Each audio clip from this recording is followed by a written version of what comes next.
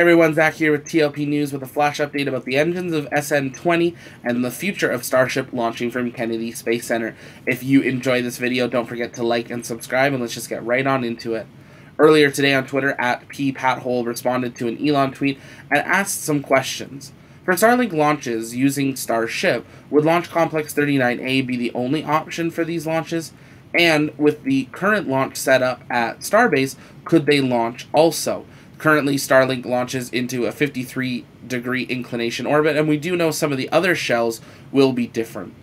Some great questions are in that tweet, so we're going to quickly break them down. But from Starbase Texas, currently there's only a very small direction they can launch to the southeast between Florida and kind of the islands. In the future, they may be allowed to launch over land. We'll just have to wait and see what happens. At Kennedy, from Launch Complex 39A, you can launch into a lot of other directions, which could be super useful for launching the next 7 shells of Starlink. When launching 400 Starlink satellites at a time compared to 60 on the Falcon 9, obviously a lot less launches will be needed, but they might have a better option if they can launch into different inclinations to get the satellites exactly where they need to be, as these next shells are going to be a lot more frequently a instantaneous launch window. Well, Elon responded with a pretty clear response on Twitter, saying, after several successful launches, land over flight, sub-sea safety thresholds, then said Starship will also launch from Cape long term. So we know SpaceX wants to bring Earth-to-Earth Starship transports into reality, so eventually, once it's a proven vehicle, it will have to be allowed to launch over land, but it's probably going to take a number of years for that.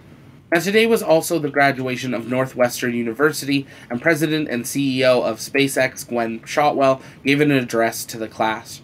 During her address, she was walking through SpaceX headquarters and sharing some of her story, and passed a monitor with some very interesting information and a countdown. On the screen, we see a layout of the Raptors of a Super Heavy booster and Starship, and the countdown title is Starship Orbital Launch. On screen, we can see the countdown as 25 days, 7 hours, and 30 minutes, which takes us to July 9th, 2021.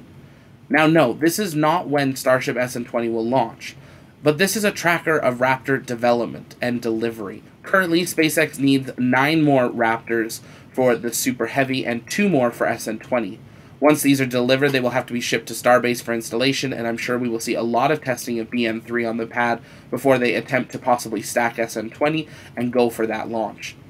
This image, though, is great news about how SpaceX is progressing towards this first orbital launch later this year, and with this info, I think end of July or early August, should no issues arise, be possible to see the first orbital launch, but we'll just have to wait and see. And I want to say, let's enjoy this journey, because these firsts will only happen once, so let's enjoy the time, watch Starbase grow, see the early prototypes being developed, because before we know it, we'll be heading back to the moon and on to Mars, but we'll always remember these early days of Starship. This is Zach with TLP News, signing off.